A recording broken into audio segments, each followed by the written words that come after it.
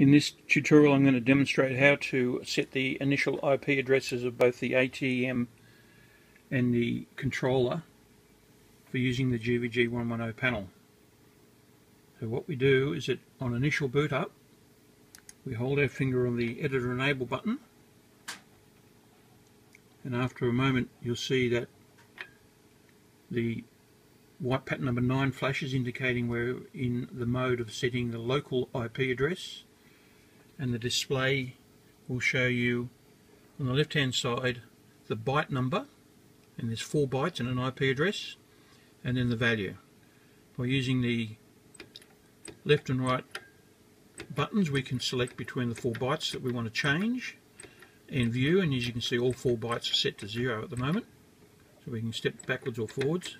So first of all we're going to set byte number 1, and the way we do that is if we select the editor enable button again, the byte number will start flashing, indicating that's the byte we're about to change, and then we can use the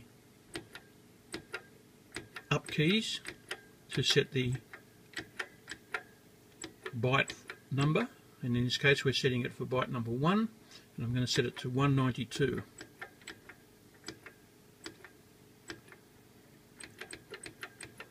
There's no backwards adjustments, just forwards. Once we're happy with that value, we hit the edit enable button again.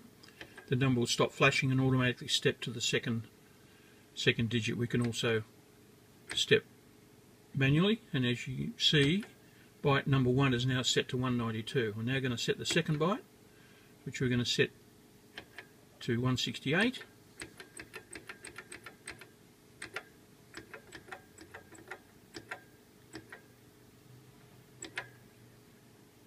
Enter.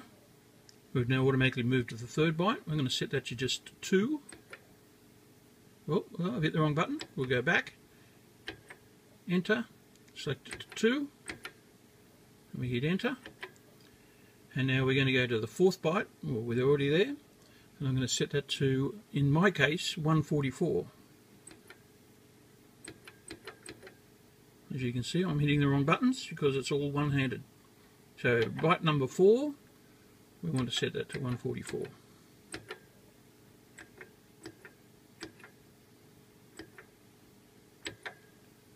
So once we're happy with that, we can then go through and check them, 192, 168 to 144. So we're happy with that. So once we've done that, we go over here and we select enter. As soon as we select enter, you'll notice now the second LED starts flashing, which is button number 10. And that indicates that we're about to go and set the IP address of the actual ATEM itself. And we do the same process. We want to set it to 192.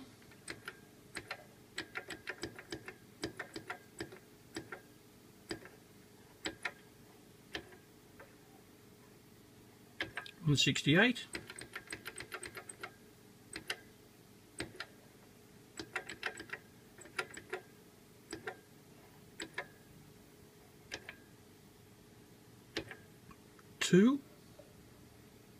These numbers do mean things, but I won't go into explaining them.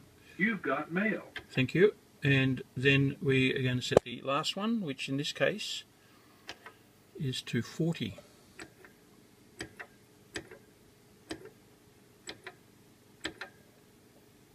That's the number I want. So we can just go and check 192, 168 to 240. And then once we've done that, we go back here and we press select again, and now the device will reboot.